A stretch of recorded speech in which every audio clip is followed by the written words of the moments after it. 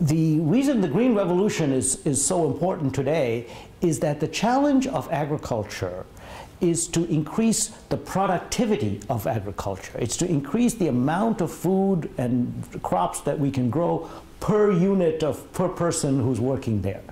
And the only way you can do that is by improving the technology. It's by coming up with more efficient ways to grow crops, the way the first Green Revolution did for wheat in Asia. Now, the problem is that we're now in a situation where climate change is affecting even the way we can grow crops given current technology. So we need to race even faster to get to new technologies, not just for the usual problems of agricultural productivity, but there is a danger lurking ahead, particularly for people living in the tropical areas in sub-Saharan Africa and Asia.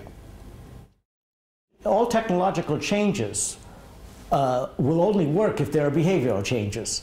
If you give farmers, as we learned earlier on, you make fertilizer available to farmers, not all farmers will use it because they're not sure it's going to work, they don't know, they're not familiar with it, and so on. So there's no question that the new Green Revolution is going to require behavioral changes just as much as the old Green Revolution did.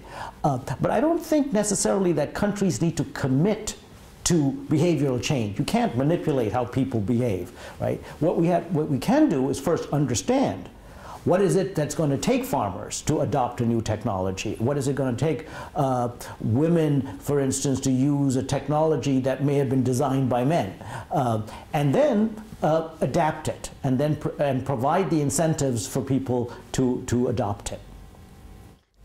The real contribution of a conference like this is to provide the evidence base for informed policymaking. There's too much policymaking and too much debate out there that is pure rhetoric. And people come in with ideological positions and they just take decisions. What this conference and what GDN does and all its partner organizations do is to provide the evidence out there. So policymakers, even if they're going to make a decision based on ideological grounds, they know that there's some research out there that contradicts what they're saying. And at least they're aware of it. And the fact that people can talk about this openly and that policymakers, like the ones attending this conference, are aware that there is this material out there will lead to better decisions and better outcomes for our people.